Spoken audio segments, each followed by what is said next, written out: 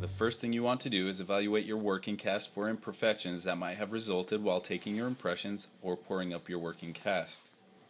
Outward or positive defects, as can be seen on this model, should be removed with a lab knife and can simply chip them or scrape them away. Inward or void defects are caused by trapped air or water, as can be seen here, and will cause imperfections in your final retainer.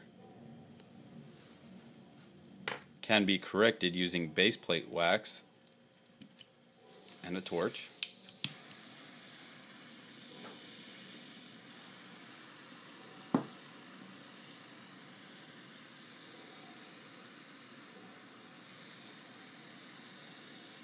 Or can be filled using a light cure resin to fill the void.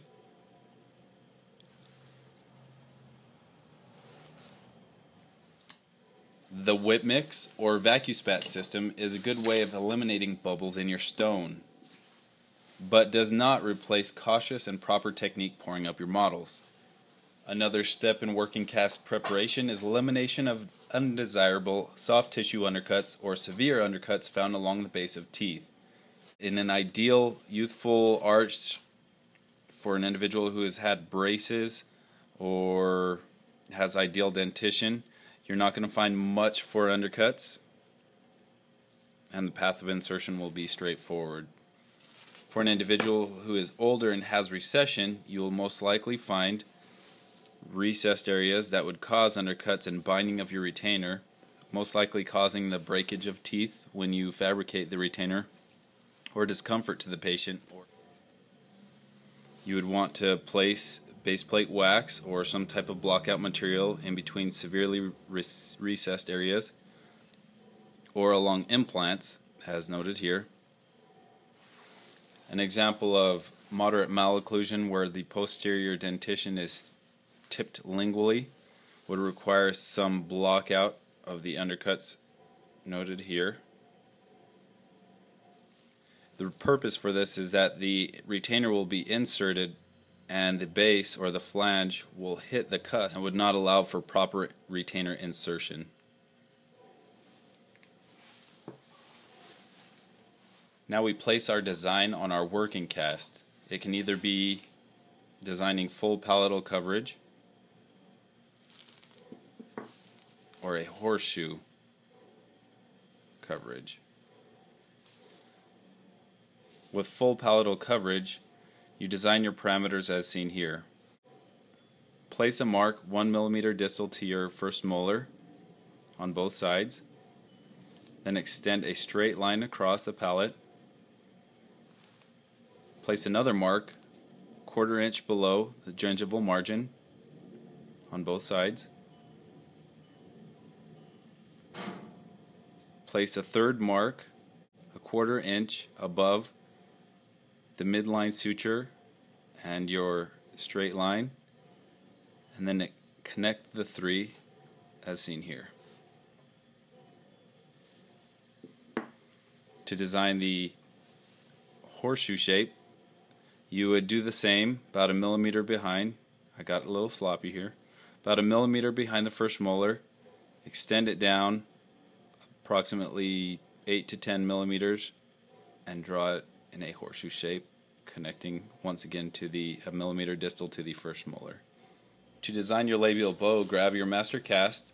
I've already drawn on mine to show you the parameters, but first you will mark a point 1 millimeter mesial to the center of your cuspid, so 1 millimeter mesial, and extend it straight up onto the gingiva so that you have plenty of room. You could do it all the way through the cuspid if you want, or just part way through. Extend another line mesial to your bicuspid straight up onto the gingiva, paralleling the other mark that you made, the other line.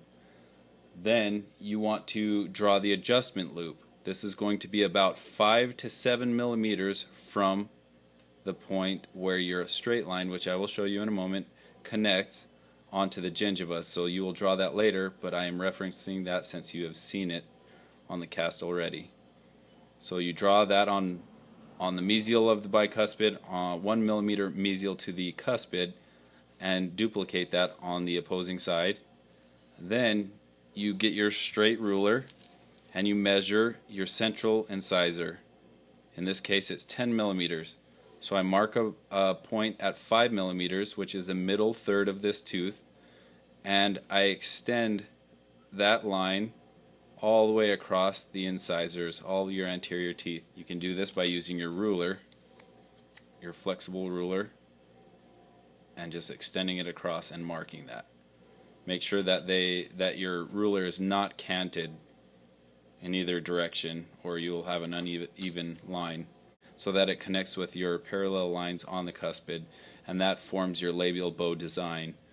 Once again, once you know the point where these two lines meet, you can measure 5 to 7 millimeters and draw your adjustment loop, your approximate adjustment loop. Once again, this is a guide. You can now draw your wire extensions through the occlusal embrasure onto the palate. So you'll extend the line mesial to the bicuspid over and into the palate, and you would just draw a straight line, and these will be your anchor wires that will be embedded in acrylic. So duplicate that on the other side, and these are your anchor wires, once again, that are embedded in the acrylic. There are other wires which we will draw. It will be your Adams or ball clasp, depending on preference, but they would either be, if it's an Adams clasp, there would be 2 wires that extend into the palate in this area along the first molar. If it's a ball clasp, it will start here on the mesial of the first molar and extend through the embrasure into the palate, just as seen with the labial bow wire. So once again, if it's a ball clasp, mesial to the first molar, over the embrasure, the occlusal embrasure, and into the palate. These wire extensions into the acrylic will be secured by anchor bends. There are different ways of doing anchor bends. You could do a zigzag form, you can do an L-shaped form, or you could do a loop form. There are many other forms, such as a crossback form, that can be used to anchor your wire. Any one of them are effective. It's based on preference. Many labs do that to identify themselves. One other consideration that can be taken is the opposing dentition, especially on maxillary retainers. Use the patient's opposing dentition, articulate it in a position, and use this as a guide to mark the palatal extension of the acrylic onto the central incisors. By doing this, you will mark a line using the lower central incisors as a guide. You do not want the patient to bite onto the acrylic, and you could prevent this by drawing a line using the opposing arch as your guide. Remove it, and that shows you the maximum height of the acrylic on the maxillary retainer. Now, to judge the posterior height, the general rule is approximately 1.5 millimeters up the tooth from the gingival margin. So approximately 1.5. You can mark this if you need, or you can judge this as you cut down the retainer in the final steps.